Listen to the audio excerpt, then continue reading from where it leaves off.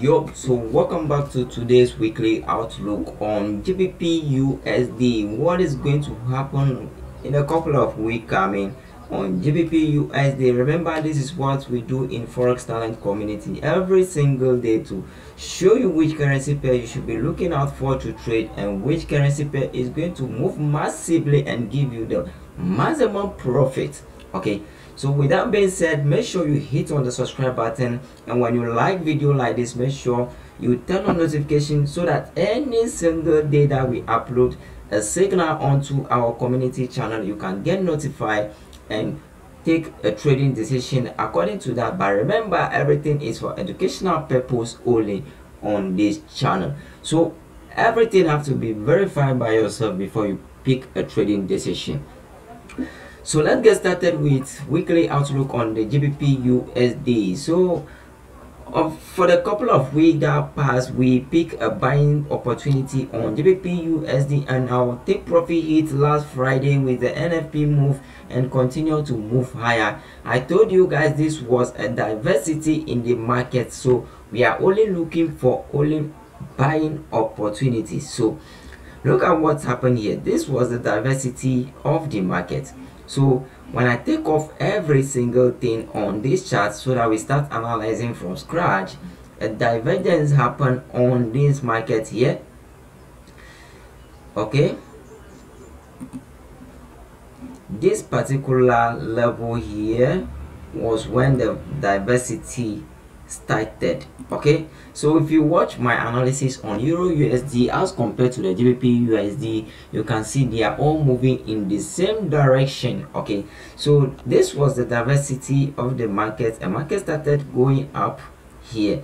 All the bearish move that you see are just a counter trend that is not going to last. That is where when we analyze and we got the right direction, we continue to go to that direction, find opportunity depending on the direction that we've gotten during our previous analysis. So I'm telling you, GBPUSD is still bullish. Okay, GBPUSD is still bullish. When a change of price or change of direction started, I'm going to update you guys on this channel again. Okay, so we are only looking for a buying opportunity in this particular pair. Okay, so we have this other block here which has been mitigated. That was the reason why we picked that buying opportunity on there. Okay, so we have this other block here which has been mitigated at this particular level here. So we have this push up to the upside. So what are the possible zones that this market can reverse to pick up a momentum to the upside again? So these are the zones that we are going to mark down, and when market come, we have to do what? Buy from those zones. So we have the first order block region at this particular level here. We have a resistance which has been break into support at this particular level here, and then what? We have a trend line at this particular level. We have a trend line here.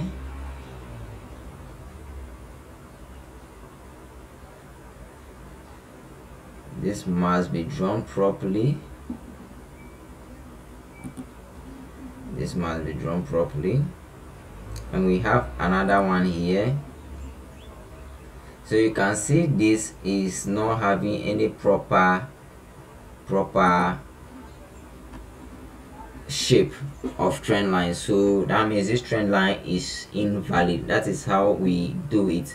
So when we realize it's invalid, we just delete them off. Okay, so we are going to depend on the support and resistance level and the Fibonacci level.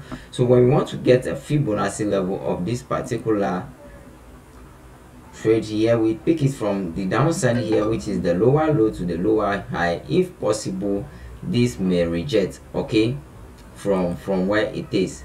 If it rejects from where it is here, then what? We are going to mark this zone as our level, but because of this other block here is our level there already. So what we are expecting is market to come into these zones So when market rejects from here, we may come to this level to push to the upside. Okay, when we are in this zone here, we have to push to the upside,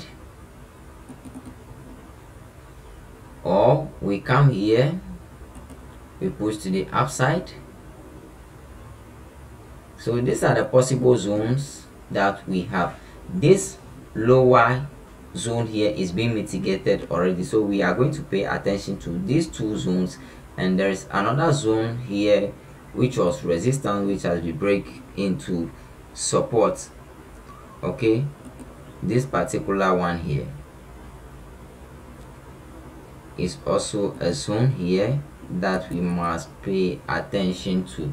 So these are the possible buying zones that we have on GBPUSD. So this one is just a simple analysis on here. We are only looking for a buying opportunity. Any reversal that you see is just a counter move. Okay, you don't need to pay attention to those much noise.